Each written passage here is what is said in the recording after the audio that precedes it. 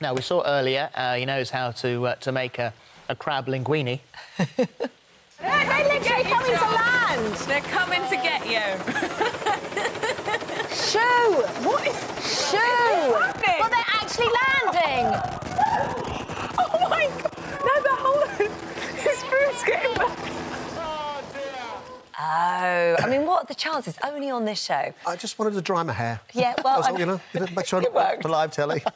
So you're back in the safety of the studio today, and you're going to give us a final taste of summer, shall we say? I'm glad you think this is the safety of the studio. We know anything can go absolutely wrong, so it doesn't matter. Especially after that kawaii clip. I mean, who knows what could happen. Yeah, surf and turf, steak, prawns, and a proper summer salad with tomatoes.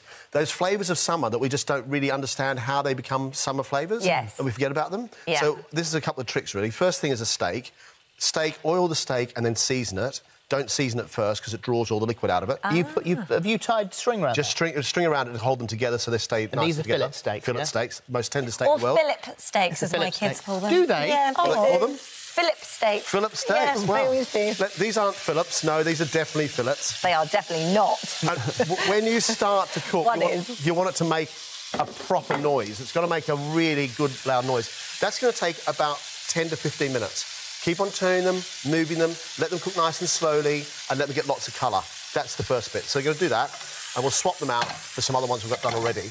And these have been cooking for long enough. So 10 or 15 minutes will cook you to what? To about medium rare. Will it? Yeah, medium to medium rare. Because a fillet's got no fat in it. You're cooking them in butter or oil? Oil and a tiny bit of butter to finish off. Oh, my gosh. But now, how do we get the flavour of prawn? Because prawn, we think about prawns and the flavour of prawn meat. Actually, it doesn't really taste very much. So I've got all the residue in here from my steak. I want those flavours. You take the prawn shells. Oh. And the prawn shells, just going to put them in there for a second. And what will happen, you'll smell it pretty quickly, and they change colour very, very quickly. And suddenly, there's the smell of prawns on holiday. So when you get... Oh, there is. So, you know when you get prawns and you go into, like, all those little European restaurants, because they use prawn shells to make their butter first. Oh, and that's what we're doing here, exactly the same thing. So that's all the flavour of that. Now, the other thing, whilst these cook up a little bit, I'm going to chuck in some actual prawns themselves, which are just butterflied, and they'll cook quite quickly. Drop those in and actually let them start to cook, if my stove will allow me to, and let them really go.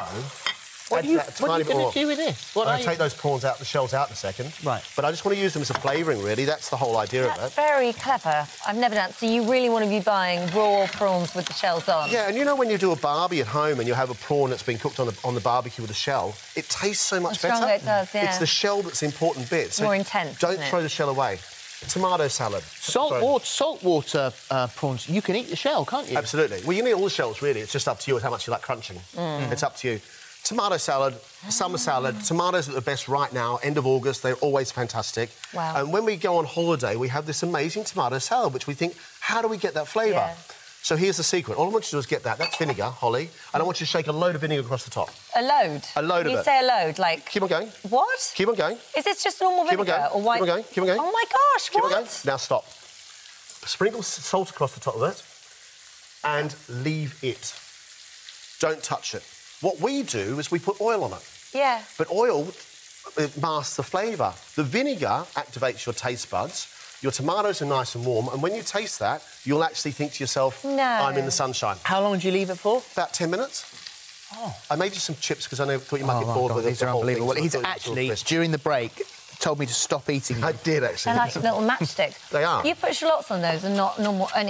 Shallots, white onions, whatever you want to do. Doesn't matter. No, a little tiny bit of parsley, just to make it nice and colourful. And I love parsley, and watercress works just as well. So if I try that now, it's going to be too vinegary? No, in about a minute or so it'll be perfect. Just turn it over in the juice, because you want the juice of the tomatoes to go to the bottom of the plate. So give it a good little stir around. Am I going to ruin this if I do this? Before you do that... Oh, OK. I want you to pick this up for me. Oh.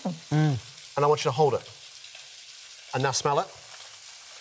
Yeah, it smells like a greenhouse. It smells like tomatoes. Yeah, like a proper... So if you do that first with all your friends, they'll think they're proper tomatoes. That smell automatically makes your brain realise... always reminds me of my granddad, because my Does it? granddad used to grow Make tomatoes in tomatoes. his greenhouse. Can I do this now, then? Spread around. And then, when you eat it, and I was taught this by a European... Making a right mess here. It looks so beautiful before I've got near it. The shells are out, prawns are in. Add to this a good bit of butter. So a nice bit of butter to my prawns. I love the silence of the kitchen, that's good. A good handful of parsley and a squeeze of lemon. Oh, my God. The lemon will do two things. It doesn't even taste like vinegar. No. It's like sweet. That is it. Tomatoes are sweet. What sort of vinegar is that? Just normal vinegar. Cider vinegar. White vinegar. Cider vinegar. And as long as you don't put oil on it, you're fine. That's incredible. By putting the lemon juice in here, what happens is the lemon just makes those prawns again come alive really quickly.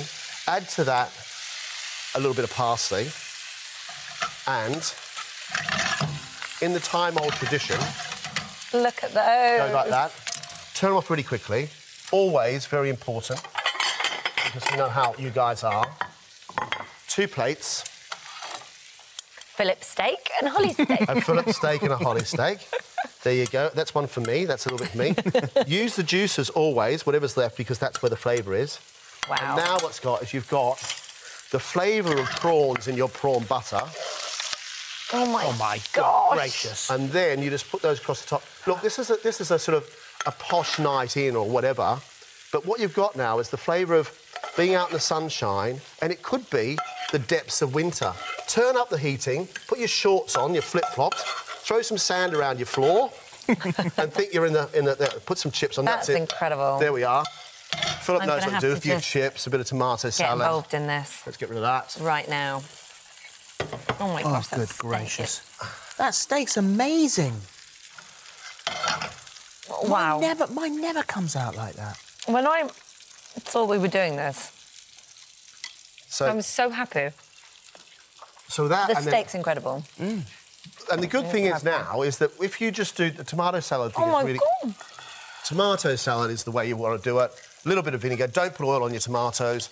And just sit... And to bring them to room temperature, take them out of your fridge. Think when you go on holidays, the sun's always shining. Yeah. So everything's warm. That's delicious. Thank you. Lovely to see you back as well. Nice to be back. For all the recipe details, have a look at our This Morning app.